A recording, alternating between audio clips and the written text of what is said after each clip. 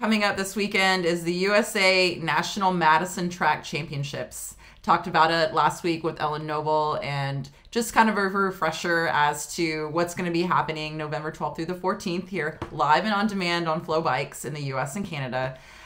Madison track racing isn't necessarily the most popular track discipline. For those of you not familiar, it's very much kind of when you're watching it, almost like a slingshot where the riders are actually grabbing each other's hands while they're racing, and they're kind of just like propelling each other forward. When you're watching it, it's kind of chaotic. So, you know, it's best that like you buckle in for the very start of the race. Of course, we mentioned the unique parts of what's going to make this race interesting this year in particular is the Lexus velodrome that they're going to be racing on in Detroit, Michigan, has 50-degree banked turns and 15-degree straightaways. So if you look at, you know, pull out your projectors, 50 degrees is pretty banked. And so we're talking about some extreme, and it's a smaller track, 166 meters versus the more traditional Olympic world level 250 meter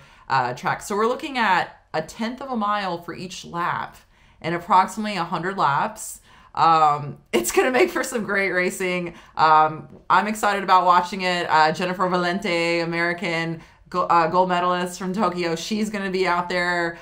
We've got a couple other Americans as well. Adrian Havare and Gavin Hoover will more than likely be out there as well. We're super excited. I can't wait to see what happens this weekend and for the USA to crown some new national championships. Yeah, if you have never seen a Madison, it's probably the most exciting of all the track disciplines to watch. Adding a short track to the mix is going to be absolutely chaotic. Definitely worth tuning in live and on demand on FloBikes to watch that. Adrian Hegervary is an Olympian and a very experienced Madison rider. Clearly, him and Gavin Hoover will be going for a championship, and it should be really exciting to watch. I should be, like, for me personally, like watching a Madison on a track this short.